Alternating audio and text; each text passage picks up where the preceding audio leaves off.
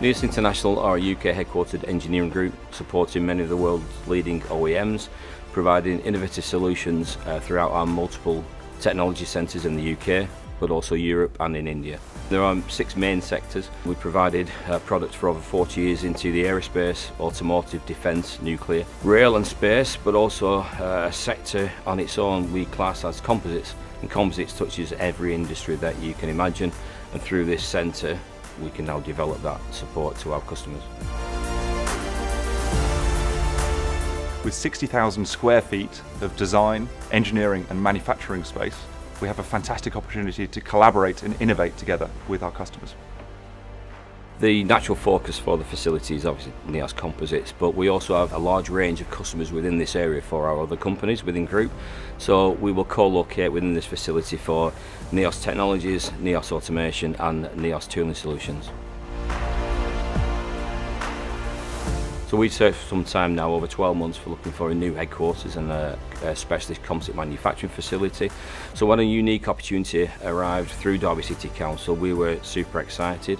Derby City Council shared that excitement and passion and worked closely with us to allow this facility to realise its full potential, and over time we will do that, and in over time this will be showcased throughout the global engineering market.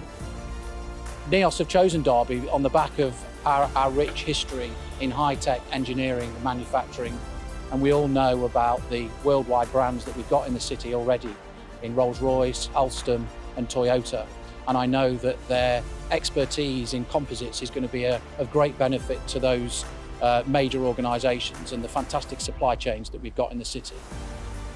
With a long and prestigious engineering history within the city, and with the area increasingly positioned as the forefront for materials and manufacturing innovation, it felt like a natural home for Neos International.